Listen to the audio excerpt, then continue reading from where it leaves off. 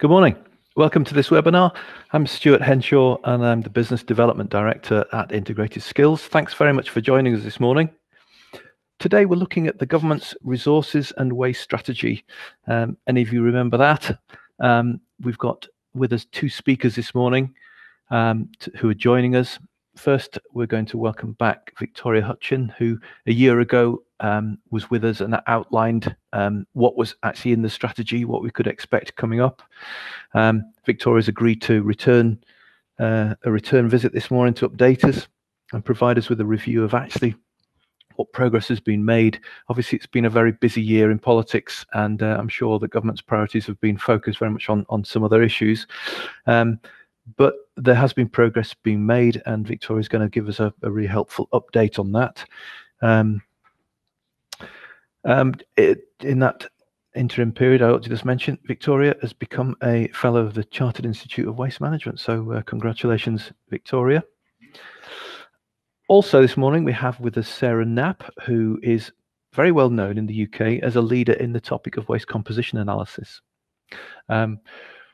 Sarah's agreed to give us a few minutes of her time to discuss why waste composition analysis should be an important part these days of local authority planning, and particularly when local authorities are preparing how they're going to respond to the government's resources strategy. So more of that later from Sarah.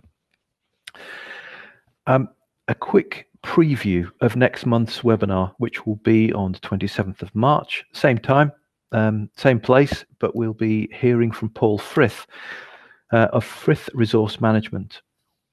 Many of you might know of Paul, but he'll be discussing local government service approaches. We were going to talk prior to the election something a little bit about the politics of waste management and how it's approached, but actually in the light of the election, we've agreed that Paul would be looking at something which I think is really interesting. It's this whole idea of how local authorities are going to approach their provision of services. Are they going to look at in-house provision, out-of-house commercialization options for waste collection and wider environmental services? That was going to be a really interesting session. I've known Paul for many years. He's a real thinker and leader on this kind of stuff. He provides this advice in his consultancy role within Frith Resource Management. So anyone in your authority looking at even thinking about commercialization, how could we commercialize our services, really should be logging in for that webinar, and we'll be sending out the invites to that a couple of weeks before. A program for today. First, we have Victoria Hutchin, who's going to be speaking to us for 20 minutes, updating us on the resources strategy, and then we'll be followed by Sarah, who will be talking, as I mentioned, about waste composition analysis and the relevance of that to the waste resources strategy. We've then got a Q&A session with both, so please be thinking about questions. Please send through your questions on the Q&A tab at the bottom right of the screen, and we'll try and get those questions into the session. If you have a question that actually we don't get time to consider during the webinar session, or if you think of something after the webinar itself, then please get in touch with us. We'll ask Victoria and Sarah to field those questions. We'll send those together with the details of the presentation and also the recording. We can send those out with the answers to questions. So please don't go away. If you've got a question you feel is unanswered, please let us know what the question is, and we'll make sure that we get that back to you and circulated to everyone who's listening in. So I have no more to say at this stage, but to welcome Victoria. Victoria, thank you very much for joining us again, for volunteering to come back and update us. Since we last spoke, not only have you become a fellow of the Chartered Institute of Waste Management, but you've also changed jobs. You're now working for Serco in a new role. You might say something, hopefully you'll say something about that new role as we go through. But thank you very much. We're looking forward to the presentation on the update. What can we what's been happening and what is quite a tumultuous political 12 months. So we're all ears and looking forward to hearing from you. Thanks, Victoria. Thanks, Stuart. I just want to say thanks very much for joining the webinar today and for inviting me along to speak on the resources and waste management strategy. sort of a year on from its publication. So I suppose the latest kind of development this week has been that the Environment Bill has had its second reading, and it's expected to pass that, and then it will go forward to the next stage of the sort of signing process, which is where it goes to scrutiny at the committee. And as we haven't had any sort of significant queries or concerns as yet raised around the waste elements of that, I think it's fair to assume that everything that I go forward to cover today, is as current as it can be at this moment in time. So just a bit about me. So I've been in the waste sector for the last 13 years, and I've recently joined Serco as a business development manager. So I'll be working on bidding for local authority contracts covering waste and recycling, street cleansing, grounds maintenance, and other allied environmental services. So this is just a little bit about Serco's direct services. So mostly providing local authority services, the frontline public realm, public facing services. And if you have a look at some of these sort of brief stats here, we provide waste and recycling collections to 2.5 million people. So that gives you sort of an idea of the scale of our business. So in terms of what I'm going to cover today, so I'm going to look at the key changes that the strategy might bring, what has happened really in the last 12 months since its publication, when these changes are likely to come in and be implemented, what the impacts of these might be, and also how these impacts might be mitigated as local authorities. So a series of consultations were held last year. Just to give you a little bit of information on some of these, the consistency consultation had over 1,700 responses, and 241 of those were from local authorities. And then the plastic tax consultation had a record 162,000 responses. And I think this is partly due to the David Attenborough Blue Planet effect, with people becoming more aware of the impacts of plastics on our oceans and environments. So I've picked out some of the key things that are likely to impact local authorities coming out of the strategy. So the first one is a deposit return scheme. So the draft Environment Bill provides the legislative framework to implement a deposit return scheme, and effectively, as most of you probably already know, this is around paying a deposit at the point of purchase, which is then returned when you bring the container back for recycling. The draft bill sets out some of the more specific information on proposed deposits and targets, which are set out here on the slide. So that's the 4 kind of material types that are likely to be included within the scheme, and also the ramping up of performance targets in terms of the amount of material that should be recycled through the scheme as it's implemented. So extended producer responsibility. So this is around producers being responsible for funding the management of packaging at the end of its life. And this is what we're sort of referring to as the full net cost of recovery. It's also likely that this money flowing back into the system from producers will then be used in some way to provide a funding mechanism to support local authority frontline services. But it's not quite clear at the moment how that system will work and how that money might flow back to individual local authorities. But the general feeling is that this is likely to be tied, as in the funding is likely to be tied to local authorities meeting defined service standards for their waste and recycling collection services. And I'll go on to explain that in a little bit more detail in a moment. So these minimum service standards. So the government has stated that it's looking at setting minimum standards for local authority collection services in England. And as I said, it's generally felt that any funding will likely be tied to meeting those service standards. So the proposed approach is that there'll be a consistent suite of core materials collected at the curbside, and that this would include weekly separate food waste collections. And then there's also some debate around whether or what impact that might have on local authorities that currently collect food and garden waste combined. It's not clear at the moment whether they could continue to do that because many are on a fortnightly basis, whether they can continue to do that and then supplement that with a weekly food collection on the alternate week, or whether actually they would need residents to present those materials separately as 2 streams at the curbside. Because evidence does show that if you collect food waste separately from garden waste, you will collect more of the food waste. But this is likely to be subject to further consultation, because it's also tied to the provision of potential free garden waste collection for all.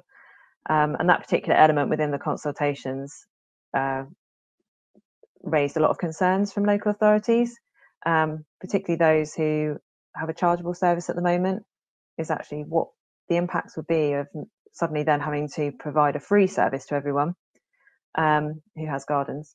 And also the fact that only those who have gardens could have access to that service. So if you're an authority with quite a high proportion of flatted properties, then actually only a relatively small proportion of your population could actually have access to that service anyway.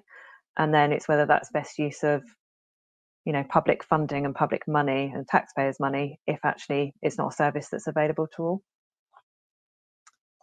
So in terms of the implementation, hopefully everyone can see the detail on this slide, but this is a slide that's been taken from the Waste and Resources Strategy, which kind of sets out the timeline for the various implementation of the different parts of the Waste and Resources Strategy. And actually much of the changes that are likely to affect local authority frontline services start to be implemented from 2023. So in terms of what does this all mean? So one key thing, which I've touched on already, is material consistency. So the core suite of materials are set out there on the slide, which I think are pretty much what people expected: glass, paper, card, plastic bottles, pots, tubs and trays, and steel and aluminium cans. But the government has also stated within its response to the consultations that this may also include cartons and plastic film, but that further consideration of the impacts of that is required, particularly around materials recycling facilities, because film particularly is known to cause some issues in terms of it getting wrapped around bits of the machinery within a MRF, and actually what additional infrastructure or equipment might be needed to roll that out universally, because there are a lot of authorities who probably use MRFs that can't currently accept that material because they don't have any means of effectively extracting it from the other commingled materials. So that element is also up for debate. And the same is kind of true of cartons. When it goes through a MRF, it looks the same as a cardboard box, and actually it needs a separate, different treatment route. So it then can potentially become an issue because of it contaminating other material streams going forward and leaving the facility. And actually we know from the current materials market that that's a particular problem, material quality and actually cross-contamination of other recyclates as much as contamination with non-recyclates. So it's likely that might form part of the consultations that come out later this year. Also within the government's response on material consistency, there appeared to be a softening of its stance on separate collections. And it's quite stark to see that only 23% of local authorities who responded to the consultation, so 23% of that 241, were actually in favour of separate collections being mandatory. And I think that's just because we know at the moment we have a vast array of different collection systems at the curbside, and there's a lot of invested infrastructure and plant and equipment and people and fleet that's already in place to deliver those services, many of which have a lifetime and a longevity well beyond 2023. So the question is what happens to all of that sunk cost, both financially and environmentally going forward. It's also important to note that the TEEP test will still apply. This is set out within the draft environment bill, and it does also include food now in that list of items. And it's likely that there'll be stricter definitions and clearer guidance coming from the government in terms of what TEEP actually means. And also there was some discussion about whether the E out of the technically, environmentally and economically practicable, the economic part, whether that would continue to be part of the assessment going forward, because there was a concern that many local authorities would default to the cheapest collection solution. And actually, if the funding mechanism for providing those services is slightly different and it is coming from producers, then should we be going for the best environmentally practicable solution rather than the cheapest solution? But as the wording currently stands, the economic element is still in there. So linked to the previous slide, food and garden waste collections. So it's quite clear that the government intends to legislate for the separate collection of food waste. This is included within the draft Environment Bill, and it is the separate weekly collection.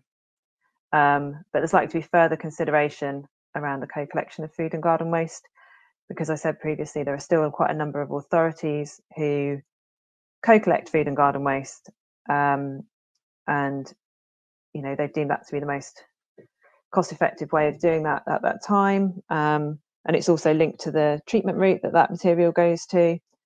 So there's a question mark about, well, what does that mean? Could they bring in a weekly food if the food and garden was fortnightly, or do they need to separate those two streams entirely? The proposals also, the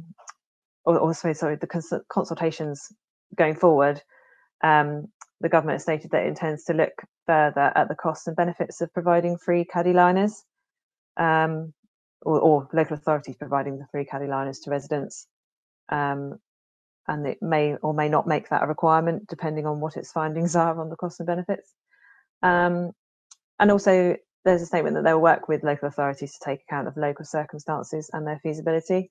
So this is likely to include particular types of properties where providing a separate food waste collection might be quite challenging. So if, for example, where you have flats above shops where they present all of their waste in sacks, it would be quite difficult for them to then present a food caddy on the street, because where do you return that caddy to, and will it be there at the end of the day when they get home from work?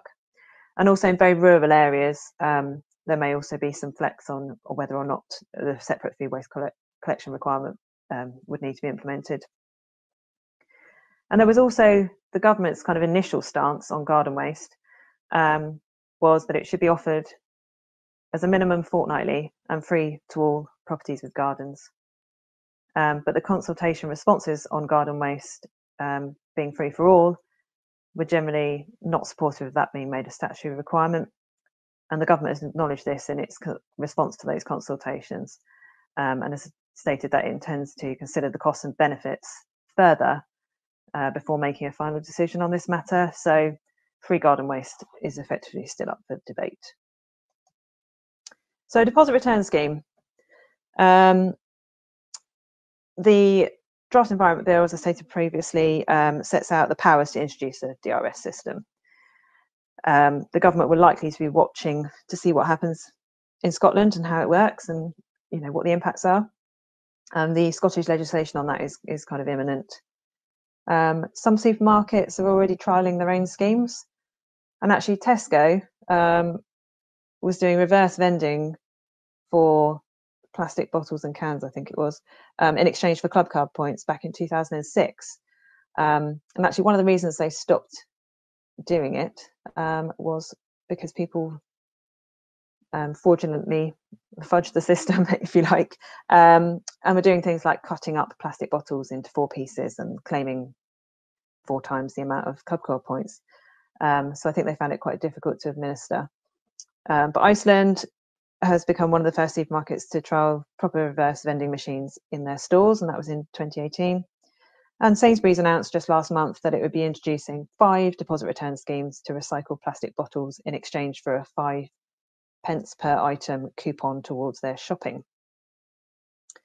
That's all well and good for the big supermarkets, but it's not actually clear how it would work for smaller producers with limited storage to take back these materials. And there's also the question around what impact that would have on material available at the curbside and therefore income and costs for local authorities, because certain curbside costs are fixed. So you'll have a minimum collection resource that will be required to collect the remaining recyclables from all properties. And then you've got things like admin, management, overhead, which are kind of embedded, your assets and your infrastructure, and also your contractual terms. You know, you might be in a contract that has certain requirements, both in terms of your material collection, but also for your material processing and disposal, and actually what impacts might there be if you've got less material to collect, and who's going to pay the costs of, of those shortfalls. So extended producer responsibility, I think, as I stated previously, it's not quite clear how any funding might flow back through the system. But the strategy does state that any new duties for local authorities to meet the requirements of the waste strategy and the legislation coming out of that will be assessed to account for new burdens and funded appropriately. So it's likely that the extended producer responsibility system will involve some sort of modulated fee for producers. So if you produce a product that's easier to recycle, or the packaging is easier to recycle, then you're likely to pay less to place that product on the market as your fee than if you had a product that was very difficult to recycle. So the idea is that the impact of that should be that it would encourage greener product with design over time, because if you're a producer and you can produce a more environmentally friendly packaging, then it should cost you less in fees to pay for your extended producer responsibility. And then there is a question around, could consumers see a double hit in terms of cost increases on products? One, to cover this extended producer responsibility fee, if you like, because we're not expecting that producers will pay for this out of the goodness of their own hearts. And also one, to cover the deposit. And although the deposit is refundable at the point of returning of that container, it's still something that people have to finance upfront at the point of purchase. So in terms of the impacts, so for the sort of campaign or the plan for greater material consistency, one of the significant things is that there could be changes, or there will be changes to curbside collection systems. And we're not just talking about food waste here. For example, I live in an authority area that doesn't collect mixed plastics, doesn't collect glass, and doesn't collect food waste at the curbside. And we also have a chargeable garden waste scheme. So if all of those things came out as originally planned in terms of increasing the core collection suite of materials, separate food waste and free garden waste, then obviously my local authority has got some significant challenges in terms of how they make all of that happen, and sort of what the time frame for that is, because the changes will come in 2023, and they've sort of stated that if you're not in a contract and you're you've got your services in-house, then there should be no reason that you can't implement those changes from 2023. So it's quite a significant challenge for a number of authorities. In terms of deposit return schemes, it's not quite clear yet how this will be administered and whether it will be managed, for example, through a single producer compliance scheme, multiple schemes, whether the government will set up its own entity to manage this, and what role local authorities may or may not have in administering the system. So it's quite difficult at the moment to assess what the impacts might be on the material at the curbside without knowing how the material will be collected and how the deposits will be funded back to the people.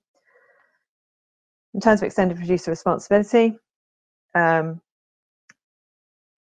it's likely that these will have an impact on the mix of the materials at the curbside, with potentially organisations switching to materials that are easier to recycle.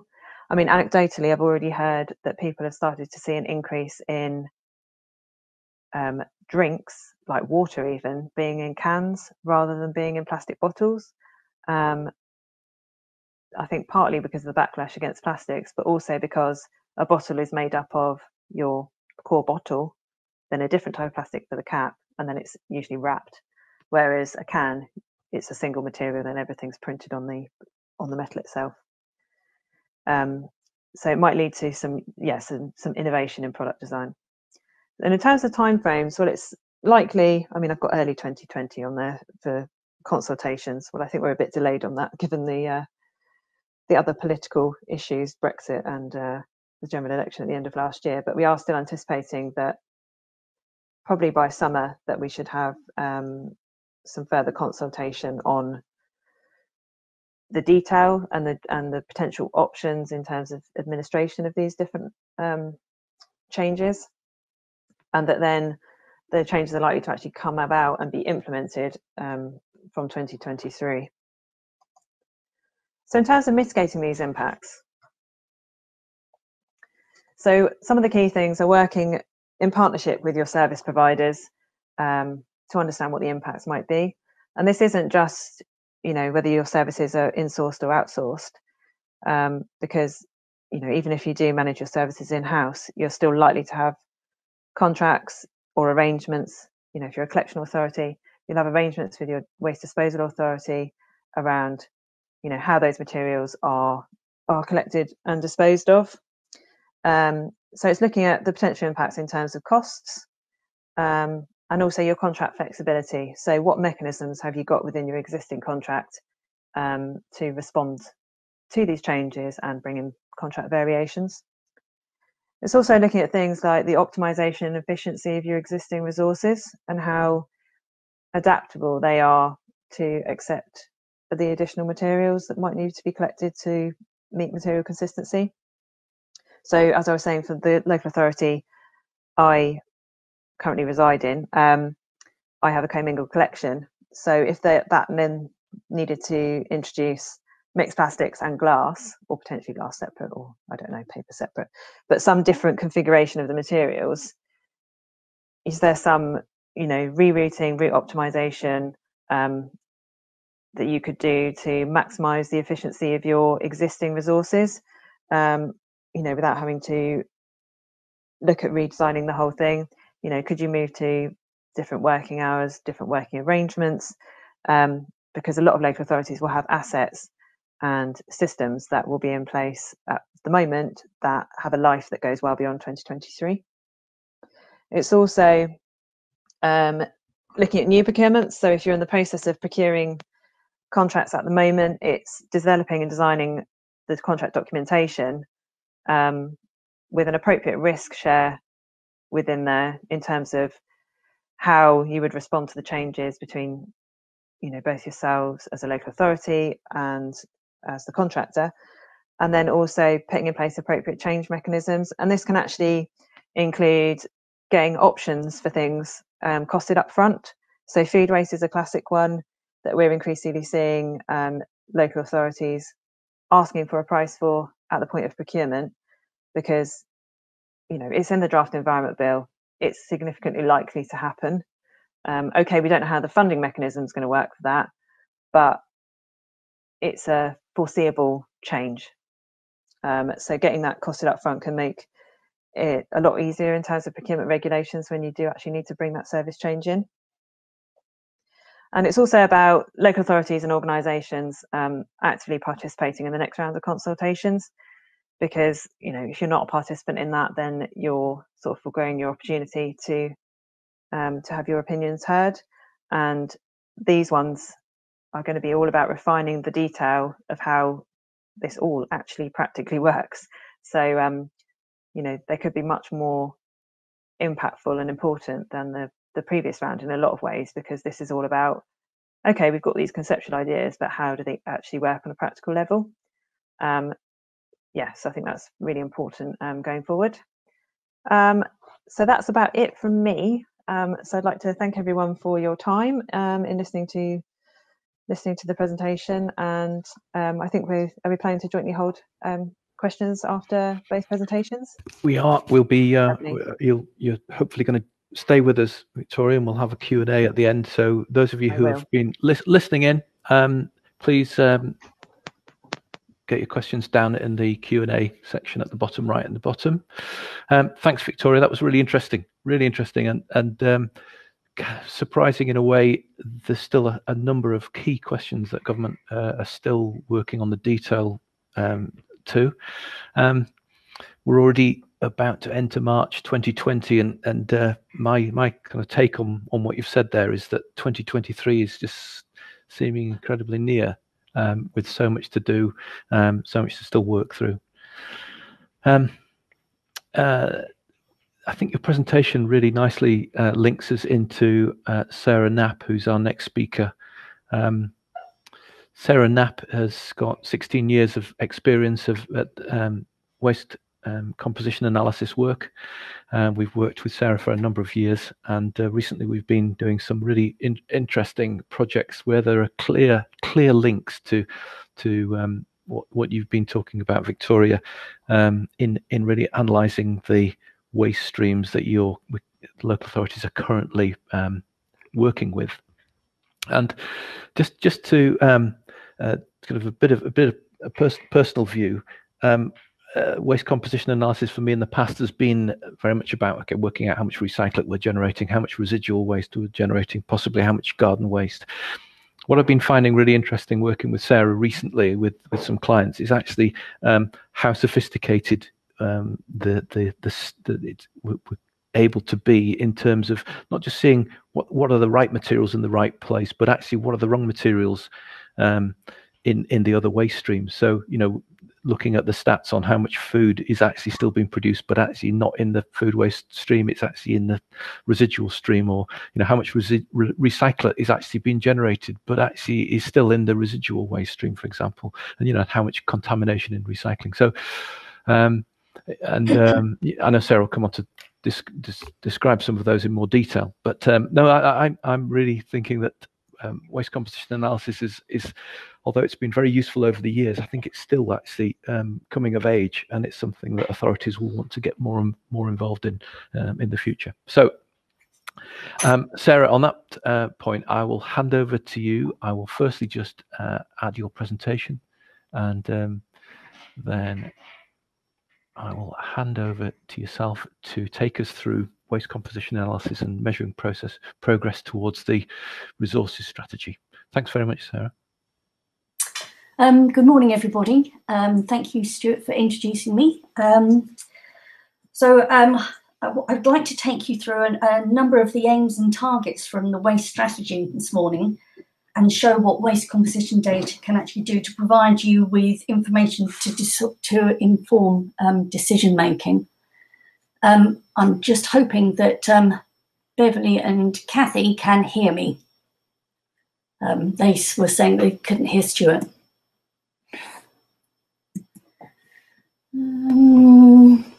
How do I make my presentation work?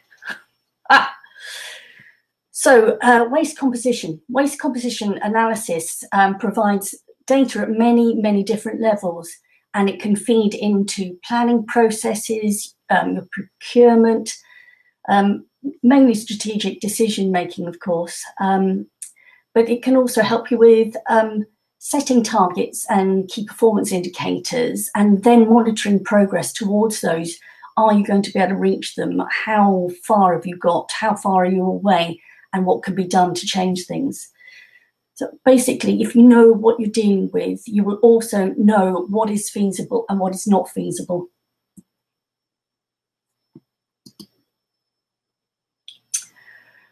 So waste composition in a nutshell. A waste composition analysis study can be set up in a week and then take 2 weeks in the field and another couple of weeks to look at data and write a report. It depends on the size of the project and what you're trying to achieve. But the basic steps are you select your sample areas or your level or units of sampling, you collect your samples, you might want to take a sub-sample, then you sort, weigh, record the data, analyse the data, write a report and present the results. Very simple process.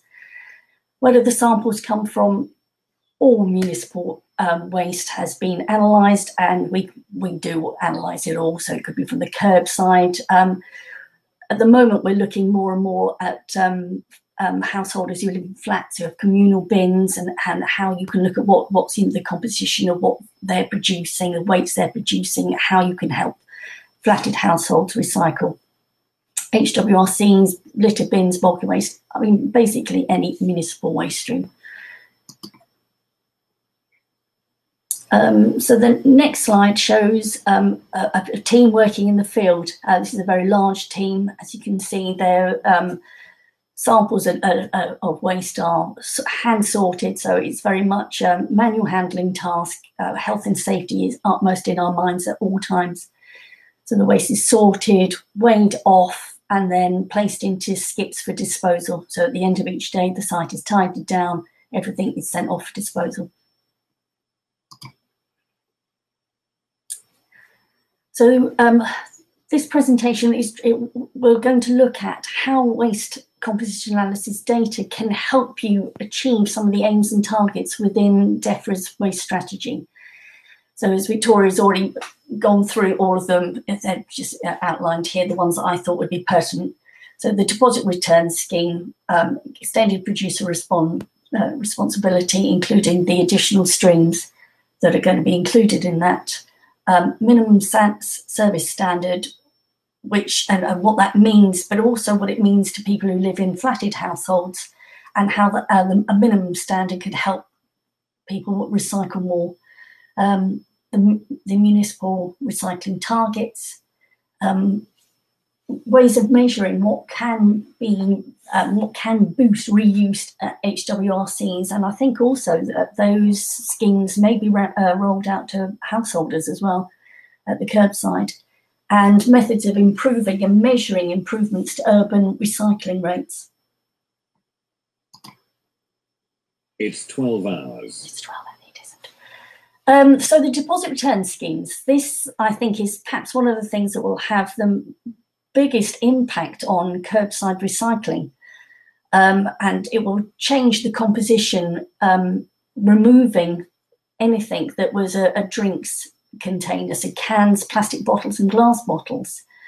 So the waste composition data can show you what you currently are collecting, the composition of your waste and recycling streams, and then it could help you model how a DRS scheme will impact on the composition and the weights you're currently collecting and sending off to be processed, or put through a MRF, etc.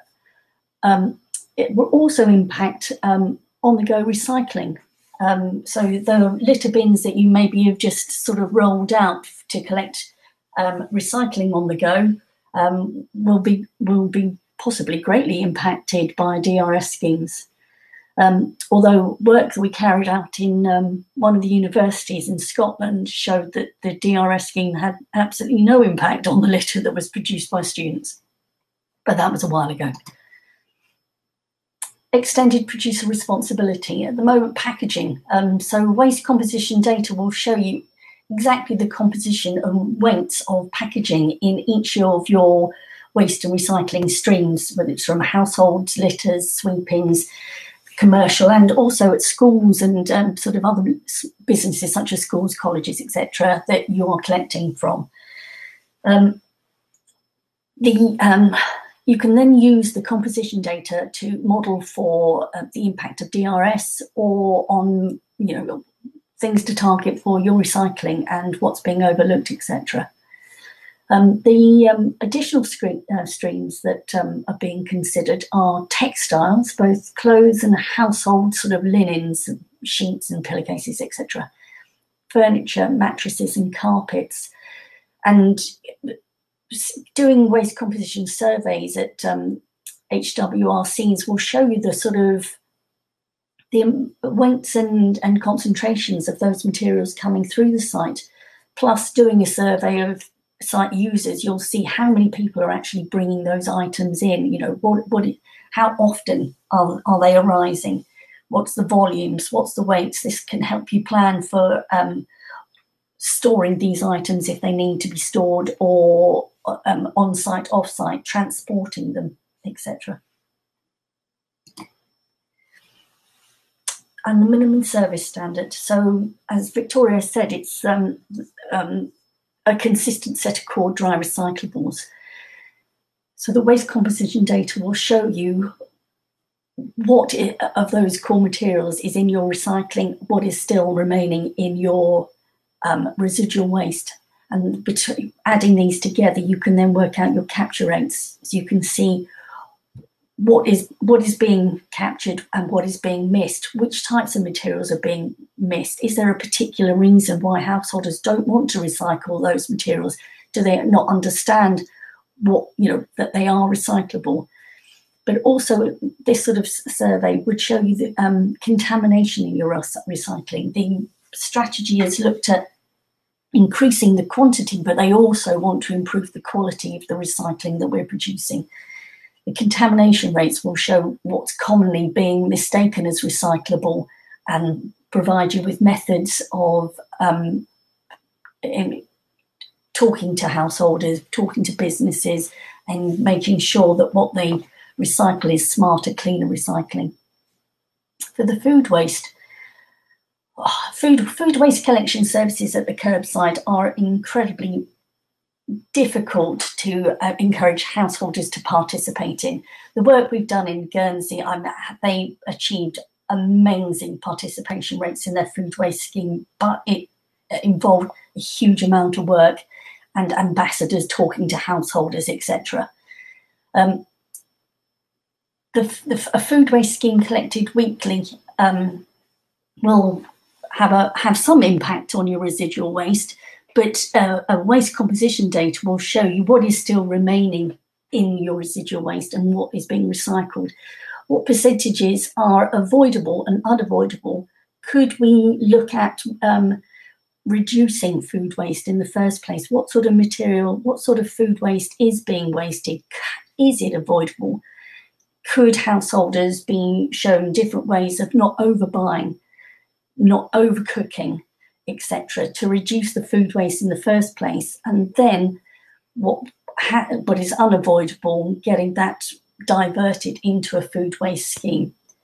The strategy talks about separate weekly collections, and weekly collections do, in my opinion, will improve participation rates, because householders absolutely hate having food waste hanging about. I think a fortnightly service would see food waste put out 1 week, and when it's not collected, it gets put in the residual waste bin. Liners, in my opinion, massively improve the amount of participation and capture of food waste. It removes some of the yuck factor. So the waste composition data will show you what is being put into the separate collection and what is not being recycled.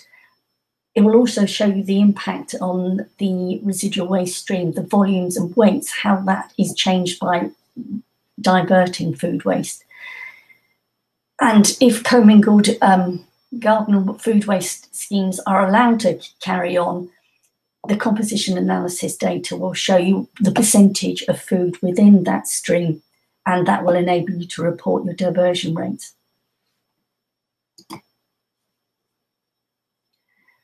Municipal waste recycling targets. Waste composition data will actually show you the likelihood of your area being able to achieve those targets. What is in the waste, what is in the recycling. Is it actually possible to achieve those targets? It may not be. Capture rates for targeted materials. It will show you what the capture rates are, and perhaps introduce ideas to you of how you could capture more. It will also show you additional materials that you may want to consider targeting. The 5 core obviously are going to be introduced anyway, but there may be additional things that you need to introduce to capture more, divert more waste into the recycling streams. And as I keep saying, the composition data shows you the levels and types of contamination in your recycling, and will then supply you with information on how you can persuade householders and businesses not to put those contaminants in their bins. So yes, if you know the composition of your waste, you know how you can manage it and what you can potentially achieve, because it's not always that you can achieve the targets that are set for you. Boosting reuse at HWRCs. Although a lot of HWRCs already have sort of on-site shops, etc., where you can, reusable items are diverted into the sort of shop selling area, so that you can also purchase sort of your second-hand whatever items from the same site, but not many sites have that. I think the waste composition analysis at an HWRC will show you the weights, volumes and types of materials that could be diverted into a reuse scheme or remanufacture schemes. A visitor by visitor survey will show you how often the items occur. You know, how many times a day does somebody bring in a table that could have been diverted into a reuse scheme? And then that will help you understand the sort of space, storage space, volumes, etc., needed to store these items, plus if they're going off-site, the transport that you'll need to get them to wherever they need to go next. We move on from there. This is actually my last slide and is looking more at how to improve urban recycling rates. Waste composition in flats or households with communal bins are notoriously difficult to manage and get participation rates increased and capture rates, etc. But waste composition survey will show you the weights and volumes in each bin. Have you got enough space in your recycling bins? Work we've just recently carried out showed that there was plenty of space in the bins for residual waste because there was an adequate number of them, but the recycling bins were invariably full.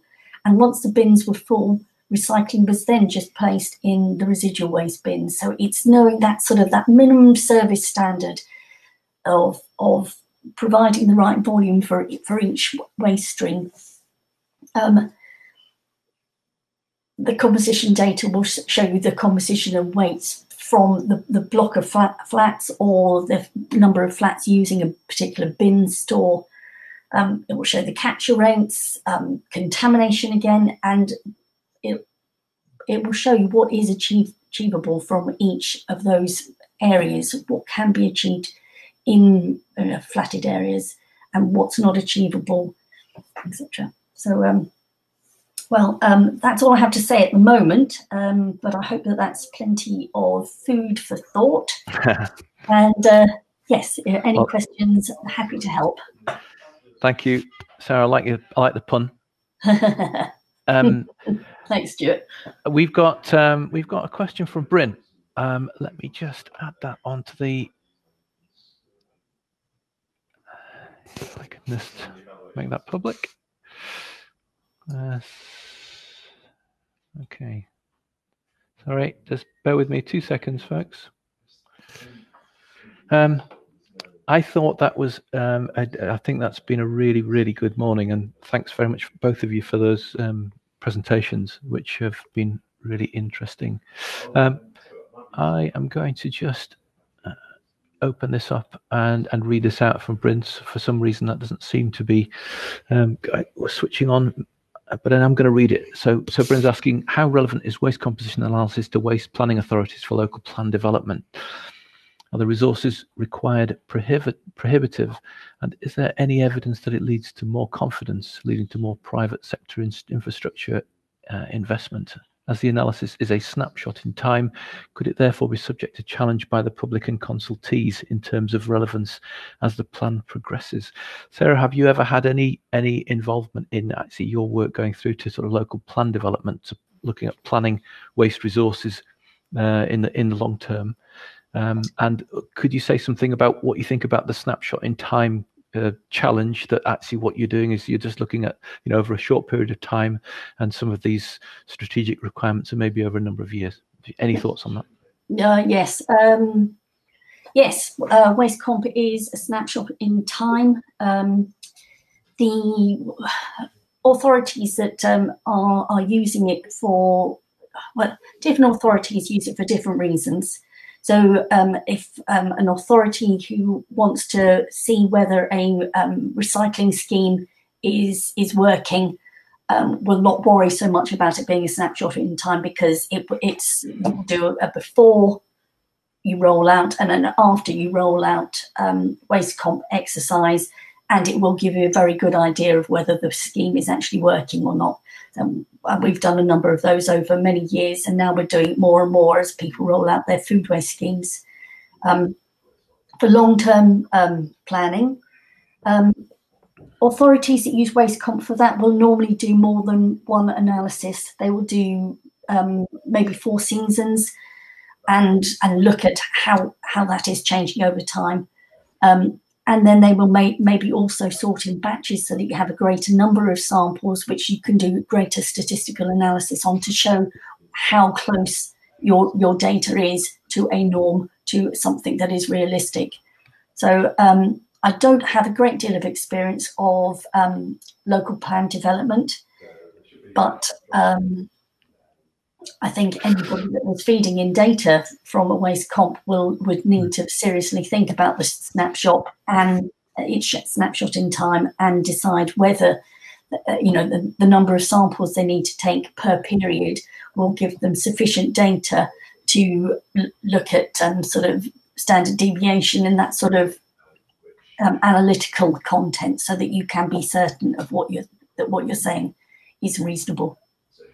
Sarah, the other added value that that comes to mind when we're talking about this, the sort of the strategic period of time question and waste composition analysis being just a moment, is I know that in the work that you've done over a number of years now, you actually are able to access the previous waste analysis results and actually do a sort of compare and contrast and look at trends over time. So I guess if it's just a one-off project, but if it's part of a whole series of projects that have been done over a number of years, then actually you can see a strategic line, see where trends are going. Absolutely, yes. I think for what some of the offshore work we do, we've been working with one particular authority for 10 years, carrying out waste comp sort of every year, and sometimes 2 seasons. And with their data, you can see this progression over time. So it's no longer just a snapshot. It's providing them with some, the level of quality of data that is sufficiently robust for their requirements. Yes. And any data that you've got on waste composition is better than a guess, isn't it? Let's face it. Oh my gosh, yes, absolutely. Yes, absolutely. Yes. Better than the finger in the air job. Thank you. Any other questions from those of you who are attending? I've got a question for Victoria, which is really more about the sort of the detail of. I'm not asking you to answer how government's legislative program is set up, because I know it's a sort of a bit of a mystery to even MPs themselves about how they prioritise legislation. But have you got anything you could say about the legislative programme and or where people could go to kind of keep up to date with progress on the resources strategy and how what the latest developments are and have been? That's Victoria. Yeah, sorry. Sorry. I was trying to unmute myself. Yeah, I think the important thing really is keeping an eye out for the next round of consultations, and we can probably find the link for that to share with people that are attending the call today. Just because that's really, I suppose it's 2 things. It's what tracking the development of the Environment Bill as that progresses through the various stages of Parliament and committees and sign off, and also. Yeah, it's looking out for the consultations and being, actively part of responding to those, because I think some of the specifics around the mechanisms for deposit return and extended producer responsibility are likely to be outlined within those consultations. And I think summer is the sort of time we're expecting those to come out, subject to any other political upheaval in the meantime. But yes, I think those are the main things really. Those 2 points are just watching how those progress and actively being part of the consultations. Great, thank you. I as we're coming towards the end of the session, I've just got a couple of thoughts, and in fact, these are thoughts that we'd already had on future topics. One was actually just that you picked up on it, Sarah, which is the whole idea of boosting reuse at HWRCs, and a topic for a future webinar would be actually to hear from some of the authorities who have done the reuse shops that are linked to the HWRCs, whether that's something that's of interest, how that was set up, what the logistics are, what the costs are. I wonder if you could kind of maybe indicate to us whether that's something that's of interest. And the other thing was that something else that is going to be a big issue within the resources strategy is the whole issue of food waste. And we've made contact with a number of people who are involved in junk food projects. Whether that would be interesting, whether for those of you in local authorities who are, maybe you're already connected, but would that be of interest to hear from some junk food projects, how they were set up, because I'm feeling like those are the kind of projects that are going to very much fit in with the new resources strategy when it comes out. Interested if anyone's got any further ideas for topics for future webinars. Say look out for and put it in your diary.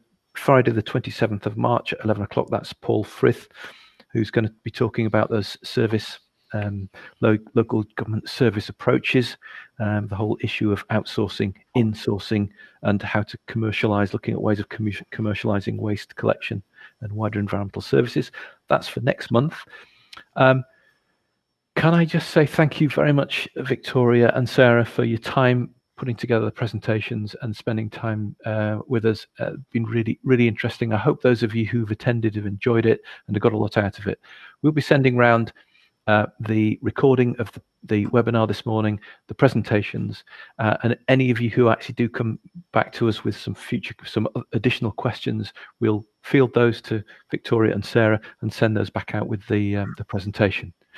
Finally, thank you very much for attending. Really appreciate you joining us on the webinar, and that's all from us now. So bye for now. Thank you. Goodbye.